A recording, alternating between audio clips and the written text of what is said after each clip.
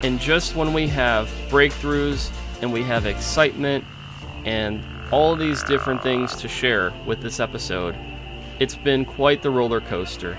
Because as we enjoy another high with these animals, we also now have to come back down to earth and experience the second animal from this location with a serious injury, something very bad.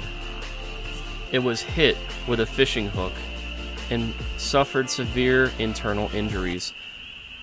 It was actually vomiting its eggs out of its mouth. This is a female. Look how big it is.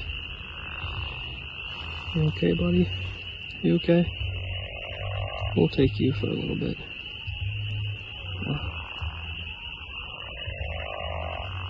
I didn't come to this location for comfort. I came because someone had to.